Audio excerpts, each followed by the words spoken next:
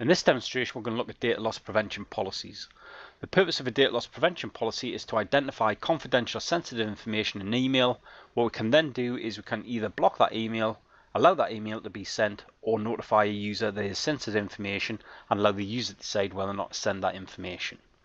What we have is we have manage policy tips, and what we can do with the manage policy tips button here is we can use policy tips to notify users about policy matches. So we'll put some sort of meaningful message in there to allow the users to be notified there is sensitive information.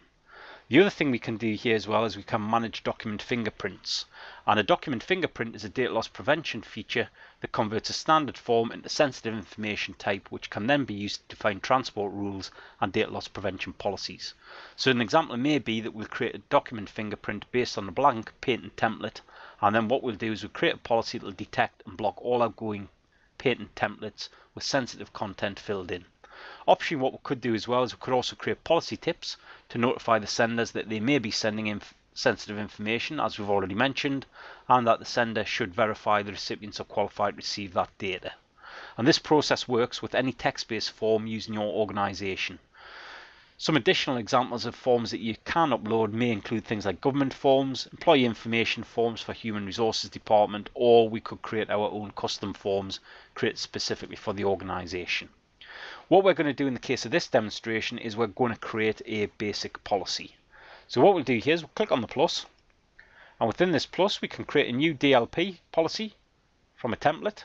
We can import a policy, or we can create our own custom DLP policy. So we'll create our own. Right, we need to give this thing a name. So what we're going to do here is we're going to call this one block IP addresses. What we're also going to do here is I'm not going to bother with the description. I will enable this policy and we will also enforce this policy. So we're not going to test it, we are going to enforce it. And then what we'll do is we'll select save. Once we've created the policy, we need to edit the policy because we need to put some rules in place. So we'll select our edit button. On the general page, it's just the information we've already filled in. Let's just go to the rules button, and what we'll do here is we'll create a new rule.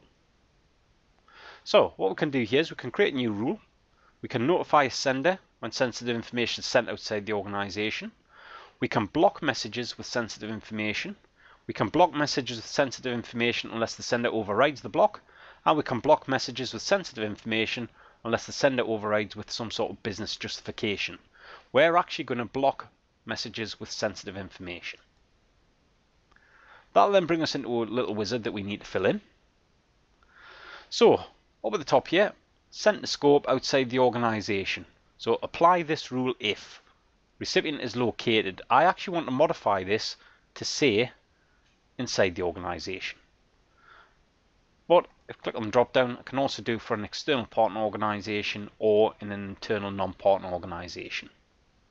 So we will go for inside the organization and select OK. Then and the message contains sensitive information. So now we'll select our sensitive information types. Select our plus button. As you can see, we've already got some templates from Microsoft. And what we want here is we want IP address. We'll add that in. We'll select OK. Then what we'll do is we'll select OK again. Then what we need to do at this point here is we need to do the following. We're not going to add any additional conditions. So do the following. So we will generate an incident report and it is sent to, and then we need to select somebody it's sent to. But if I click on the drop down, you can see that we've got a few things that we can do within here. So for example, forward the message for approval first, redirect the message to a certain user, block the message, add recipients, apply disclaimer, modify the message properties, modify the message security, prepend the subject of the message with, generate an incident report, reason this one's grayed out, sort of what we've already got, and then notify the recipient with a message. But we are going to go for select one, so we'll generate an incident report, and what we'll do here is recipient will be at this point here administrator with content, and then we'll go for custom content. And within the custom content, what we also want that notification message is sender, recipients. We'll go with subject, and we'll also go as well for matching content. We'll then select OK, and then what we'll do is we can notify the sender with a policy tip. And again, We've got some conditions that we can put in place, very similar to the ones we've just looked at here. But we are actually going to block the message. So we'll block the message, and what we'll also do here as well is we'll just put some NDR that the user will receive, because we are going to block their message. So we'll want to give them something meaningful. Now I'm seeing here this message has been blocked due to IT policy based on, and then if I scroll this right along to the end, IP address. I'll select OK. I'm not going to bother adding any additions. I'm not going to bother adding any exceptions.